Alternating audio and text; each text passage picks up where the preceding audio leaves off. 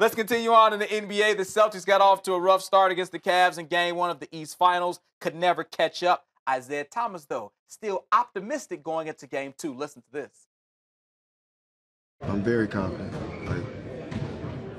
Why is that? Because I am. I believe in these guys. We're not scared of the Cleveland. They're not the Monstars. They're not Space Jam.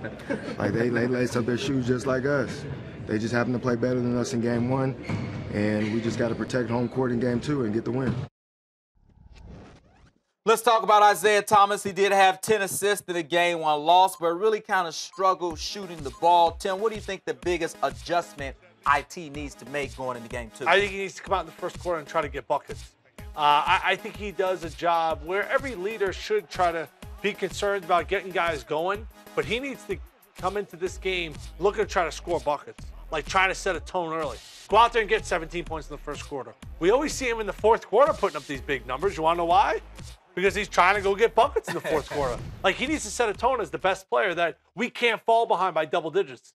He comes out there, I'm not saying he's lollygagging, but he's concerned about getting Al Horford a good look, making sure Avery Bradley gets in the flow a little bit.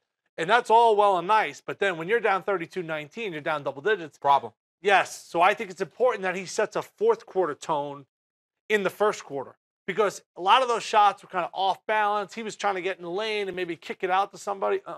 Forget the somebody. You get yourself going. You get your team going. You set a tone early in the first quarter. Yeah, the same mentality that he has in the fourth. Start off the game with that mentality because I feel like the team will feed off him. If he's going out there and scoring, the team will feed off him, and then that will make everybody else energized to play more defense. Jay Crowder might be able to lock down a little bit more. Avery Bradley might be able to lock down a little bit more. Whereas when the offense is not flowing, you're kind of out of sorts, and then everything, is out of whack, so to speak.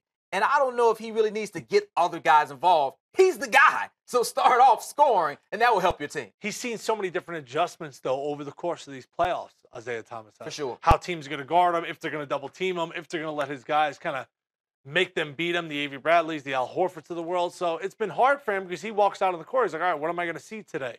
So I think it's important to establish he goes out there, gets buckets, and now he puts pressure on the defense to take the ball out of his hands.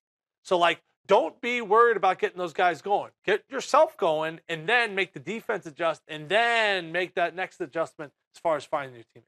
Game 2 Friday night in Boston. We'll see if the Celtics can even up the series.